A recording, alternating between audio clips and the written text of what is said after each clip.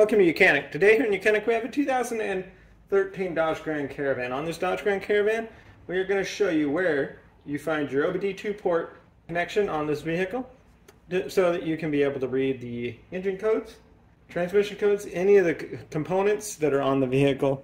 This is where you generally read them to find if there's some issues that you may need to fix. So to start with, you need to open up the door, and where you're going to look is right there below this is the release lever for the hood, and your release or to apply parking brake is where we're looking. So right down here is where we hook up our OBD-II port or OBD-II connection to be able to read the information from the vehicle. Thanks for watching YOUCANIC, where you can be the mechanic.